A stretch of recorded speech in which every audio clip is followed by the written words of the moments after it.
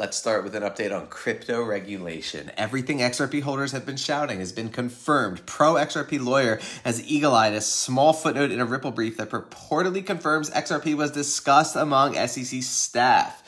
This is what the footnote says related to the SEC internal dialogue. The footnote, which Deaton believes comes from a third party outside of the SEC, stated there are reasonable grounds to conclude that XRP does not satisfy all elements of the Howey analysis and is therefore not a security for purposes of the federal security laws. So very interesting breadcrumb in this significant case. Nothing is black and white here, and so there's a very good possibility that this case could end up positive for crypto. It's already expanding around the world. Hong Kong lets retail investors trade crypto in new rule book. If China is going to allow retail investors to trade crypto, just a matter of time for the US, probably just in time for the next bull market. So let's dive through what's going on with some of these assets. Cost of decentralized storage versus centralized storage in 2023.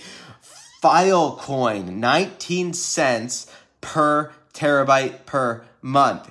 Amazon, $23. Google Cloud, $20. Arweave, $2. So decentralized storage is a revolution. These are seriously powerful assets. Obviously, the cloud, extremely valuable, way less expensive in the decentralized world. Revolutionary technology. Then we have the Flux cloud, reaching over 2,000 applications, an all-time high. This is exactly what you want to see when investing in these assets.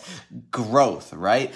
Apps building on the Flux cloud. PricewaterhouseCoopers Hong Kong, building an experience in the sandbox metaverse. Mass adoption of these assets. Hot Wheels, Fast and Furious NFTs selling out in 5 minutes on the Flow blockchain. 14,000 packs, $20 per pack. Total sales almost $300,000. So just massive news